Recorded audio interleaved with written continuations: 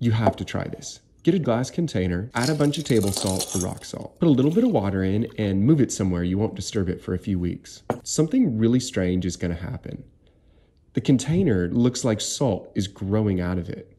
The salt grows up and down the sides of the glass, then starts to grow out onto the counter. If you scratch it, it's soft and comes off pretty easily. I don't know why this happens. Presumably the salt concentrates as the water evaporates, but that doesn't explain to me why it would crawl out of the glass and onto the countertop.